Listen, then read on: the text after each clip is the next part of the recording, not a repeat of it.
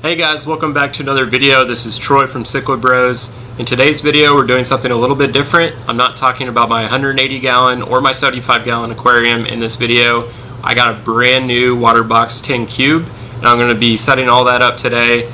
This video actually spanned about 4 to 5 weeks, but I'm going to compile it all in this one video for you. In that time, we set up the aquarium, we planted it, and we picked up fish. We're going to show the process from start to finish. I really like how this tank turned out, and I think you guys will too. Before we show that, make sure to hit that subscribe button and that like button. We really appreciate it, and let's dive right in.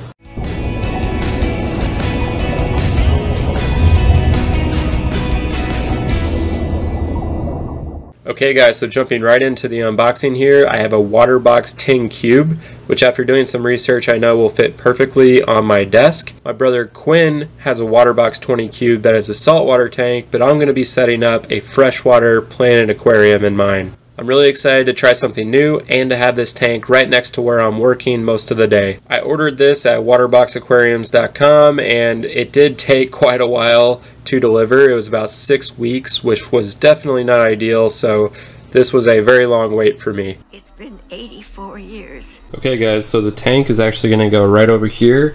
This is my work desk. This is where I edit all of our videos and also work from home, so there's a nice spot right to the left of my computer, and that's where we're going to be setting it up today. So I won't be running CO2 on this aquarium, so the light and the substrate will be very important. This LED light is perfect for plants, and I'm really excited about it. This light comes with an app, so I can set the timing each day to be exactly what I want it. But the other very important part to this aquarium is going to be the substrate, so I went with fluval stratum, which is a very good substrate for plants to grow.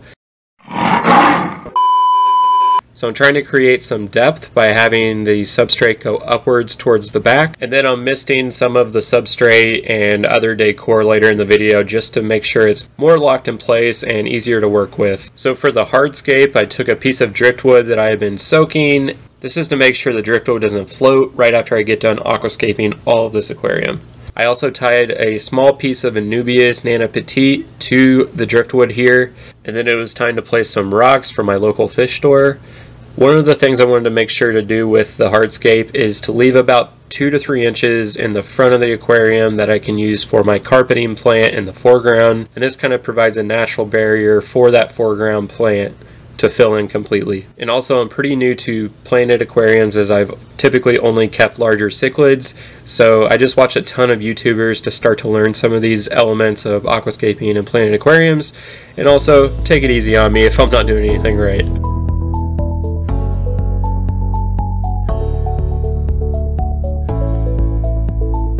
So for the plant setup, I knew I'd have a great light, good substrate, and I would be adding fertilizer pretty regularly. So I wanted to make sure I had some pretty beginner plants to fill up this aquarium, starting with Amazon Sword Compacta.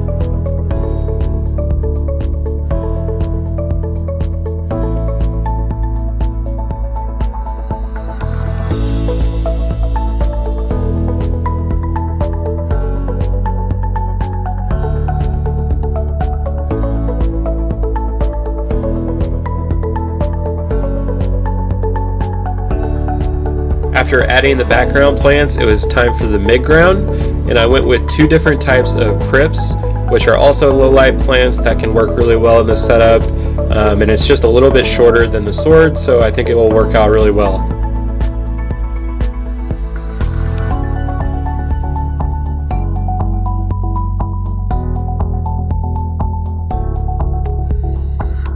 So lastly, for the carpeting plant, I went with dwarf hairgrass. It was kind of a mess getting this planted, and also it wasn't my first choice. My local fish store didn't have the actual plant I wanted, which was the S. repens, so a lot of people have said it won't without CO2, but I do have a lot of the ideal parameters outside of CO2, so we'll just have to see. Filtration on the Waterbox is really simple. It's an all-in-one system with a filter sock, and in the middle compartment I used previously seeded media from my other tanks so that this Waterbox will be ready for fish very soon. I used a few cupfuls of water from my 180 gallon aquarium just to use some of the nitrates for the plants, and then it was time to fill the rest of the aquarium up with water.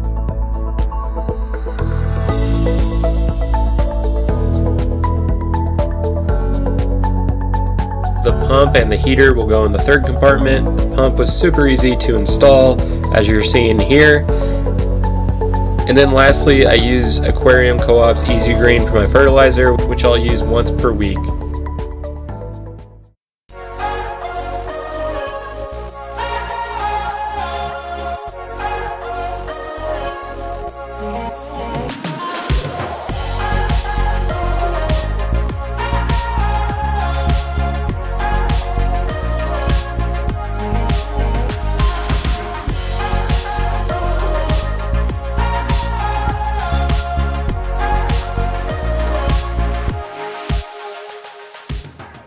Three weeks later. Okay guys, so I picked up fish from my local fish store. It's actually the first time I had been there. It's a place called Beyond the Reef. I didn't know how great of a selection they had on the freshwater side of things, and we might actually do a store tour, so stick around for that. These guys have been floating and acclimating for about half an hour, so I'll show you real quick what they are, and then I'll drop them right in.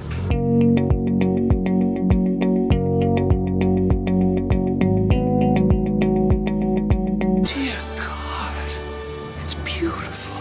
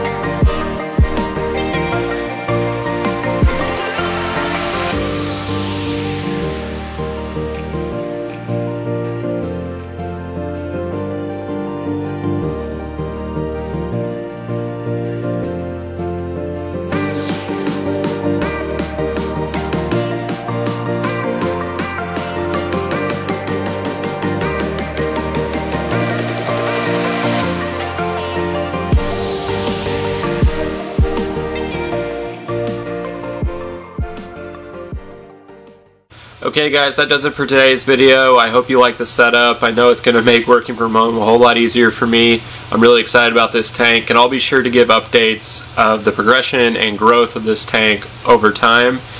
Thanks again for watching, and we'll see you next week.